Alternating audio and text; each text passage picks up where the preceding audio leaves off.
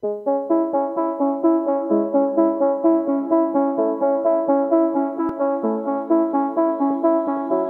is Seasons of Discontent with your hosts Rick Snyder and Matt Combs on the Hogstein Network.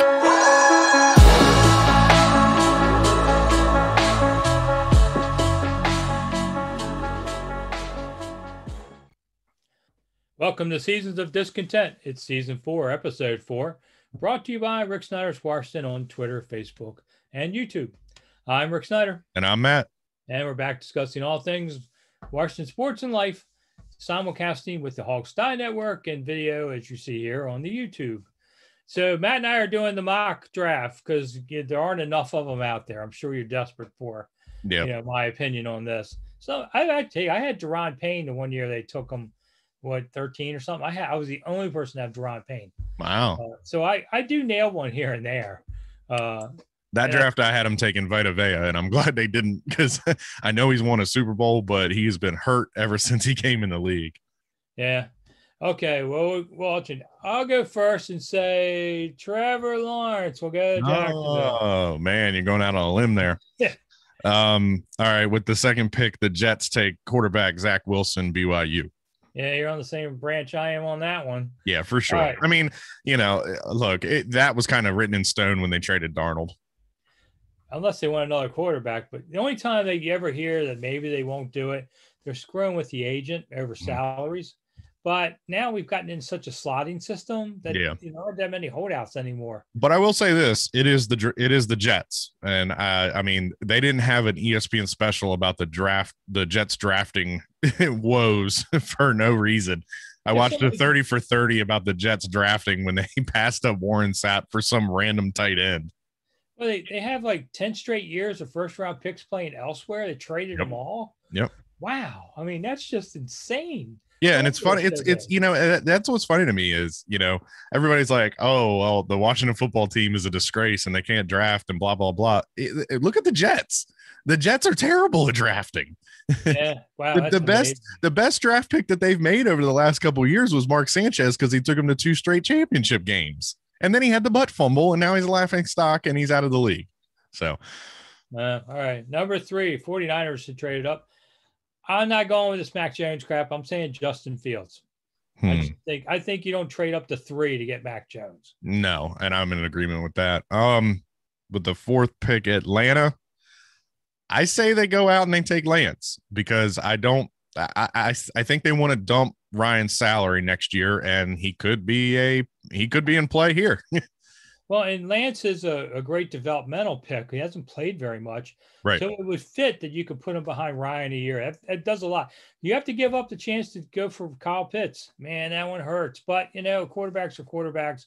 I know they'll get offers to trade. I don't know. Now that we're at the gun here, I'm going to stick with that with Trey Lance also. Yeah, but see, and I think, like you said, he could be a developmental project for a year. He could sit behind Matt Ryan. You dump Matt Ryan next year and you get rid of his $20-some million salary. Plus, you set Lance up for success with 2 really good wide receivers. Yeah, it's going to be number 5, Cincinnati. I've said for weeks, Penei Sewell. And now we're at it. I say no, Jamar Chase of Ohio State. Reunite that quarterback with a target. Oh, man, it's hard to pass on left tackle, but I think they will. I think they'll go with a wide receiver. Yeah, I mean, it's smart to bring Chase in with his connection to Burrow, so I'm kind of in agreement with you there. 6 is Miami. I know Miami wants to go defense, but I'm with you on this one too. I hate to say it, but Miami cannot pass up Kyle Pitts, and you're going to team him with God, I can't think of their other tight end's name who made some pretty decent plays, Galaxy or something. So you can run a 2 tight end set down there because, I mean, yeah, they have Devontae Parker, but you really don't have and what they signed. Did Marvin Jones go to Miami or did he go to Jacksonville? I can't remember. He went somewhere in Florida, but you can run a 2 tight end set and really set Tua up for success. Yeah, I mean, you're going to get yourself maybe the best player in the draft. So I'd go for that. Number 7, I know people have talked about Detroit going quarterback, but now you're down to the 5th quarterback. I could see – well, let me say this. With Miami, I could see Dallas trying to trade from 10 to get him. Oh yeah, Jerry wants Pitts really bad. Yeah, I mean, I think that's a possibility. But 7, I'll go Jalen Waddle to Detroit. Good playmaker and all that. I mean, you traded Stafford for Goff. You've got to give Goff weapons. Right. And they lost both of their top wide receivers in free agency with Galladay going to New York. And like I said, Marvin Jones going somewhere. He went somewhere in Florida. I think it's Jacksonville. Who knows? Everybody disappears in Jacksonville. I know. It's a great place if you want to. I had to cover some games there. It's a great place if you need a CVS. There's one on every corner. And unfortunately, there's about 1,000 lights between you and the ocean. Mm-hmm. Other than that, All right. So 8, Carolina. I have a feeling we're going to separate here. Where you? Yeah, I would say, honestly, Carolina has to get Darnold some weapons. They lost Samuel to the Washington football team this year. I say they go Devonta Smith. Yeah. Wide receiver. I'm calling a trade. Washington moves up. There's Penei Sewell. I know that if Sewell's gone, if Cincinnati takes him already, then I got a plan B later down the draft. But right now, I think Washington goes for Sewell and gets that offensive tackle. And they just have to move up a lot to get him. But I know they like him, and I know they like the linebacker out there too. Micah Parsons. But if they're going to trade up, I think that's one of the spots. 8 is one of them, because other people are going to grab a tackle too. You don't want to end up having the 4th tackle. That's not what you want. All right. So 9 is I'm going for Denver, Rashawn Slater, good tackle. So 10 is Dallas, supposedly. Dallas. Well, look, I'll say this. If they can't get Pitts, if they don't trade up to get Pitts, I think they trade out of the 10th spot. Obviously, they're not going to trade with Washington because they're not going to trade individual. This is where I could see Belichick making a big splash, going in, getting Mac Jones and letting him sit behind Cam for a year. I'm in agreement with you on that one. All right, yeah, because I pulled the same trigger. I think I agree. If they don't get Pitts, then they trade down for Mac Jones to New England to get Mac Jones. New England needs a quarterback, and I don't know if Jones is the best guy, but he has some talent. I mean, he's not an idiot. So if he listens to Belichick, I think they could be okay on there. I heard there's rumors about Belichick talk to Washington about coaching here a couple of years ago. Really? Yeah, that was out there this week. Somebody said, no way. On the media. I just thought, no. Let me ask you this. Do you think Dan and Bill Belichick can coexist in the same room? No. Belichick would tell him who he is and where he can go. Yeah, there'd be a Navy Black Ops team showing up here that would hit Dan's boat or something. No, I don't see that. I just thought it was a funny rumor. So 11 is the Giants. I like them taking Devonta Smith there. They like receivers there. So that's where I'm going with 11. You've already taken them. Yeah, but I mean, that's a crowded wide receiver room at that point. Yeah, you can't have enough targets. And okay. You have a decent quarterback. Nah. Or who are you taking then? I don't know. I still think they need to work offensive line. I mean, this is where they could overdraft Darrisaw, maybe. Yeah. I could, if they don't go receiver, I could see them going tackle. Because I mean, that was the thing a couple of years ago. The Giants spent all that money on their offensive line, and then they were trash. So and you're getting Saquon Barkley back this year, so you need to create holes for him. Like I said, wide receiver, that's a crowded wide receiver room, and you just brought in Kenny Galladay. So, you've already got Slater, and there's a couple guys on that roster that are decent. I don't know. I think this is where they go Darrisaw. I think they kind of go a little bit high on Darrisaw, but I think they need to shore up that offensive line. All right. So you got 12, Philadelphia. They've been talked about everything there. Yeah. Philly. I would say Philly goes corner. I see them taking Surtain the second. Oh, all right. I got Micah Parsons going there. I think, he's a really good player. And I think at that point, they just look for the best player. And I think he's it, and he'll help them. So I'm a little bit of a stretch. I didn't have about half my picks I didn't have a week ago. So maybe I'm overthinking it, but I'll go there. And then 13, the Chargers, they'll go Darrisaw. If he's still there, they're going Darrisaw. That's been a steady. So 14's a team I think can trade around.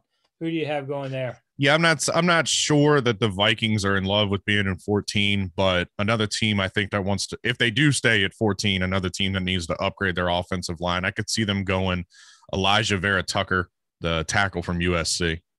Yeah, I have the same player. We didn't do this ahead of time, so no, we never do anything ahead of time. No, there's no show prep. 15.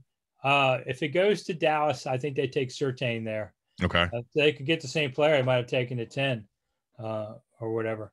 Yeah, they need help. So I would, if they can't get Pitts, I think they go Surtain. Yeah, they need defensive help. They're definitely, if they stay at 10 and Pitts is gone, they're going defense. If they trade, I do believe this New England trade. If they trade back to 15, they're still going to be able to get somebody on the defense that can help them right away. So I don't know who it'll be, but that's just my thought. 16, Arizona. I think the consensus pick with Arizona is definitely Horn, the corner out of South Carolina.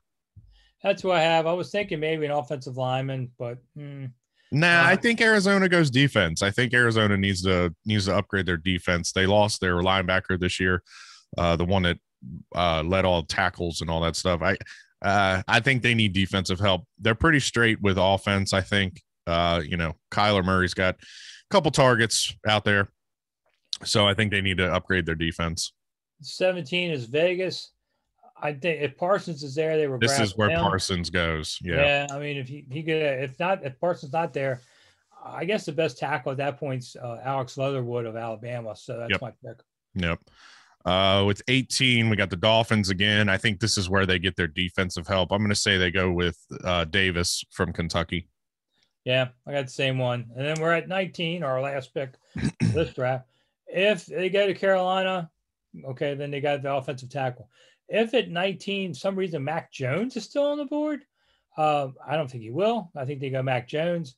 And if they're still at 19 and the other things didn't work out, I don't know at that point. I think, look, I will say this. This is one of the first years that I can remember that I cannot tell you exactly what the team is going to do.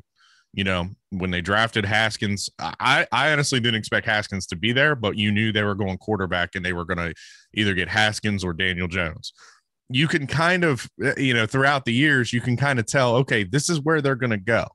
Now, obviously, the Trent Williams pick, honestly, I thought they were going to take Russell Okung that year. But anyway, this is the first year that I have no idea what the Washington football team is going to do. And I like that. There's no leaks coming out of the park. There's no, somebody whispering to somebody at the Washington Post about who they're going to take. I do believe that I think they're going either offensive guard or offensive tackle or linebacker. I think those are the two set positions. I could see them taking, Leatherwood if he's there, Darisaw if he's there. Like you said, if they trade up and they get Sewell, that would be amazing. I would love that. But as far as linebackers, if I'm going to butcher his name, but it's Koromoa, if he's there, or if some reason Davis is there, I know they love Davis out of Kentucky. I think they go linebacker or offensive tackle. I don't really think there's any other position where they go in the first round. There you go. There's our mock draft up to 19. I don't care after that. Yeah, after that, I'm going to bed. after that, I'm starting to write for whoever. So right. Kentucky Derby. A lot of people know me from horse racing a lot of years. My Derby pick will be up Friday. So you're going to have to go on the Twitter, Rick Snyder's Washington, to get it. It's free. It's worth $1 million if I'm right. I'm taking that one horse. There you go. All right, we're out of here. I'm Rick Snyder. And I'm Matt. And we'll see you soon. All righty. Bye.